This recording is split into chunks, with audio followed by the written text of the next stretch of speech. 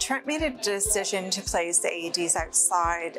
Just understanding on a university campus, there are so many activities taking place outdoors and many times when indoor facilities aren't open. So thinking about students and for us in athletics, many activities taking place in our field, not only by students but the local community when the athletic center might not be open.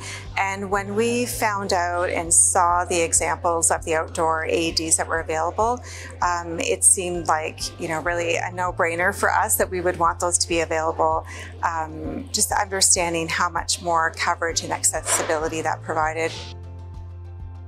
When we looked at placing AEDs outside on campus, there were some concerns about damage or vandalism taking place, but we've been really pleased with the respect that people have shown to the AEDs, and I think also having them outside, they've become really visible to people, and we've had a lot of really positive feedback on the units that are outdoors.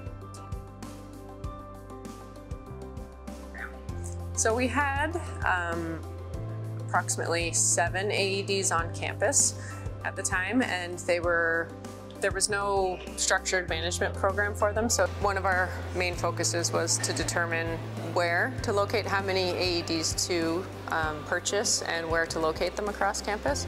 So we wanted to ensure that anywhere you were on campus, you could get to an AED within 3 to 5 minutes.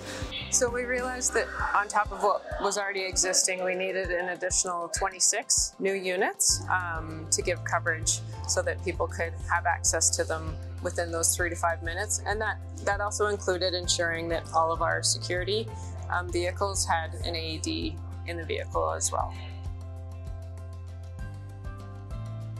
The Athletics and Recreation Department has had to use an AED. In my 16 years with athletics, we've used an AED twice.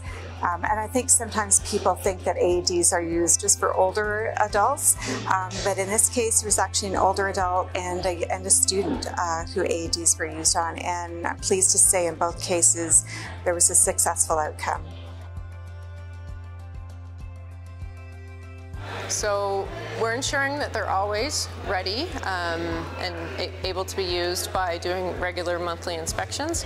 So during the school year, our 2FERT team does. That's our student emergency response team. So they check them all once a month during the school year, and then during the summer months, our security and our parking team will check them.